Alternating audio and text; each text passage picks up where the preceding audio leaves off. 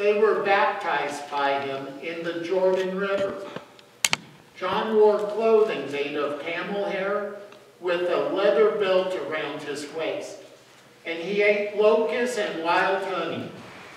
And this was his message: "After me will come one more powerful than I, the thongs of whose sandals I am not worthy to stoop down and untie. I baptize you with water, but he will baptize you with the Holy Spirit." This is the word of the Lord. Thanks be to God. Earlier this morning, we lit the candle of peace. And I must admit that when I first discovered that the liturgical calendar gospel reading for this morning was the first 8 verses of Mark, I was a bit surprised. After all, anybody who has taken a course on the Gospel of Mark knows that Mark says absolutely nothing about the birth of Christ. And yet, it was going to be the gospel reading for this morning's second Sunday in Lent. Furthermore, when I dug even a little bit deeper into the 8 verses that the calendar has, I could not find a single verse that had the word peace in it.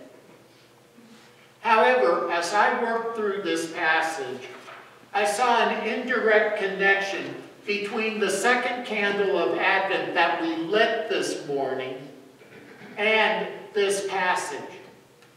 Hopefully by the end of this morning's message, you will see a connection as well. After a subscript in verse 1 declaring that Mark's gospel is going to be the beginning of the gospel, or as you probably know already, in the Greek, the literal translation would be the beginning of the good news of Jesus Christ.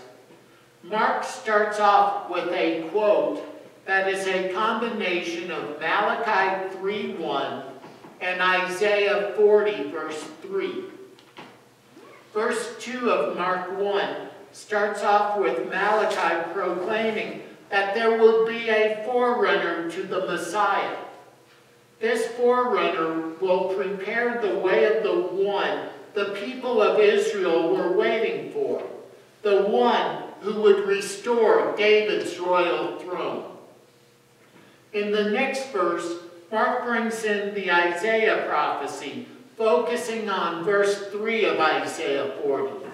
Mark emphasizes that this forerunner would be warning us that we need to make straight our paths for the coming of the Lord. Mark continues his prologue by introducing John the Baptist as the forerunner to Christ. In Luke's Gospel, we have read about the amazing birth of John to an old priest named Zachariah and his barren wife Elizabeth. During the angel's announcement to Zachariah, the priest was informed that his son was to be named John, and that this son would indeed be the forerunner to the coming of the Lord.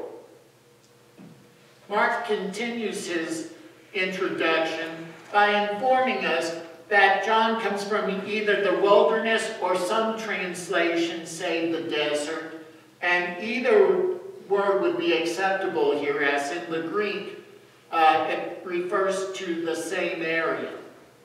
While we, as modern readers, might just overlook the significance of this forerunner coming from the desert, the importance of this would not have been lost on the original readers of Mark's Gospels.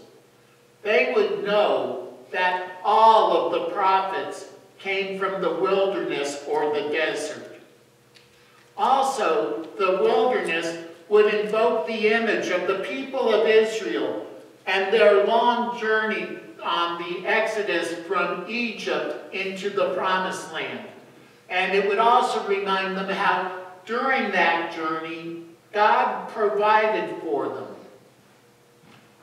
Then jumping down to verse 6, Mark provides us with some information that once again the original readers would recognize its importance, but I think many of us would overlook because of our lack of knowledge of the Old Testament. We are informed that John had a strange diet of locusts and honey, and that he dressed himself in camel hair and a leather belt. What the original audience would be drawn to, based on their knowledge of what's written in 1st and 2nd Kings, is that John is following the same diet and the same dress as the prophet Elijah. Clearly, Mark is trying to portray John in the same light that the people would see the prophet Elijah. And there was a prophecy in Malachi talking about how Elijah would return. Those of you who might remember the story of Elijah, Elijah never had an earthly death. He was risen up to heaven while still alive, and there was thought that God would bring back the prophet Elijah as a forerunner to the Lord's return. Along with the message that John proclaimed of the need to prepare the way of the Lord, John also baptized the people who repented of their sins. The idea of a Jew undergoing baptism would be a very unusual thought. After all, the baptism John was performing was a ceremony that was very similar to a ceremony that a proselyte, a Gentile who became a believer of the Jewish faith, would undergo. However, as God's chosen people, the Jews would not see the need for they themselves to undergo such a baptism. However, even though this was not needed, they came to John to receive baptism. Perhaps what we are seeing in the Jews being baptized is a recognition that the birthright of the people of Israel was not sufficient to result in their salvation. Many denominations, including this one, declare that baptism is a one-time event. However, on the night that Jesus was betrayed, he gave us another sacrament, the sacrament of communion, which we will be partaking in a few minutes. In partaking of communion, we remember the need to confess our sins and rejoice in the truth that when we confess our sins, the blood of Christ spilled on the cross cleanses us and enables us to have a righteousness not based on our works, but based on our faith in Christ. In John's message of our need to prepare the way of the Lord, I think we see the connection to the peace candle. In Genesis 3, we read about the fall. That is when Adam and Eve disobeyed God and ate from the tree of the knowledge of good and evil.